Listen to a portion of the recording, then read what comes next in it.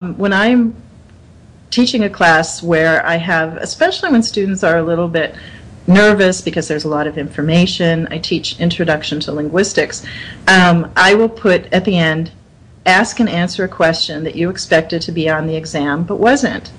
And it's interesting to me because a lot of students, what they'll do is, I don't prepare them for it because I think it relaxes them.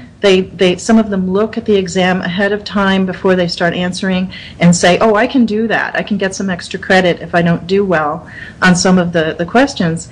And it doesn't take me long to grade. I usually, holistically, I give them a maximum of 3 points because I found any more than that is a little bit too much.